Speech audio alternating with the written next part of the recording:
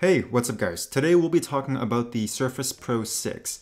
This is not a new device. In fact, it came out nearly a year ago, back in October of 2018, but I still wanted to check out this type of laptop, this special 2-in-1 form factor where the keyboard is a detachable accessory and the screen has a kickstand. It didn't really seem practical to me on paper, and strangely enough, there aren't that many reviews of this thing on YouTube, so I thought I would give this thing a go and see how it feels to use. So first things first, build quality. Because of the design of this device, the screen houses all of the internal components, so it's a lot thicker than just a normal laptop screen, but it also means it's super rigid with absolutely no flex on it. The Surface type cover, so the keyboard and trackpad portion of this device, is flexible and is finished in Alcantara, which is really comfortable to rest your hands on. At the top, you'll find the power and volume buttons for when you have the type cover detached. It doesn't actually come included, by the way. It's a separate accessory along with the stylus.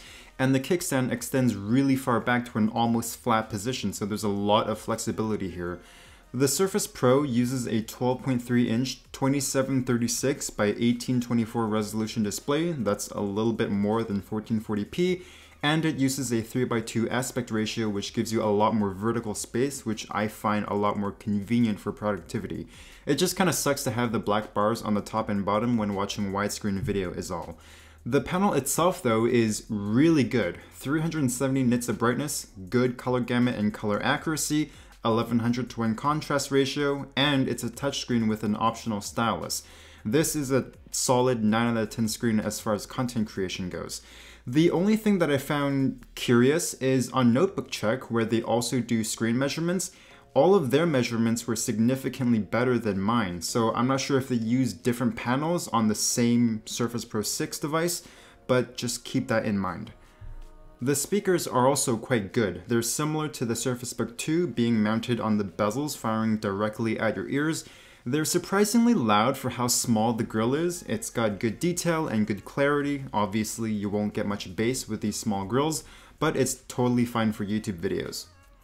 The keyboard I found really easy to get used to, and that's been true for all of the other Surface devices that I've tried. It's not the greatest keyboard out there, but it's among one of the best that I've seen.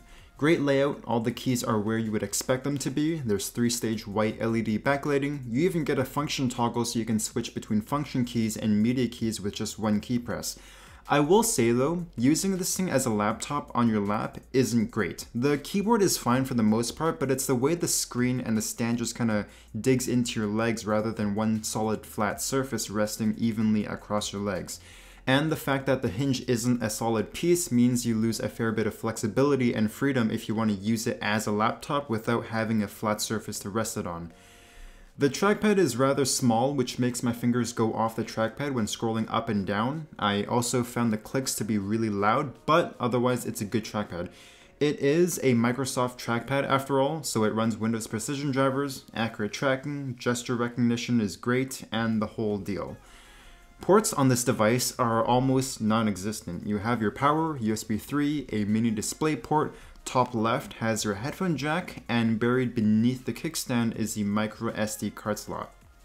Hardware-wise, it's running Intel Kaby Lake R CPUs, not the newer Whiskey Lake ones, so mine uses the i5-8250U, 8 gigs RAM, 256 gig SSD, and a Marvell Avistar Wi-Fi card running 802.11ac Wi-Fi.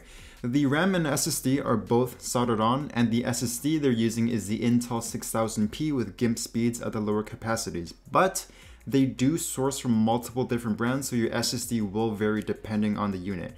It's also fanless, so it's completely silent, but obviously you can't passively dissipate 15 watts without a fan, so putting an extended heavy load on this thing, so video editing for example, will cause it to throttle well below the base clock.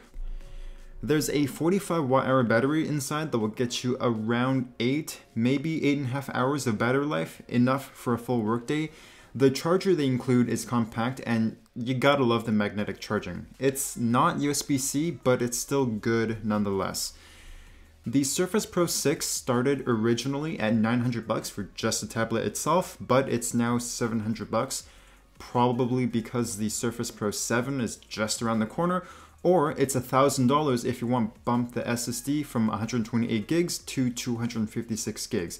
and the type cover starts at 130 US dollars. It gets really expensive really quickly, but for the right person, and students get 10% off by the way, getting a separate laptop and tablet that matches the screen, the speakers, the battery life, keyboard, trackpad, the whole deal, to have both devices match the Surface Pro would cost more than just buying the single device.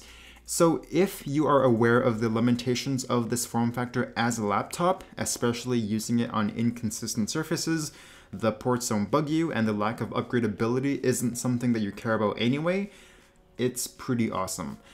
Okay, that is the end of this video. I hope you enjoyed it. Any laptops you would like me to review next, the comments are always available. Thanks for watching.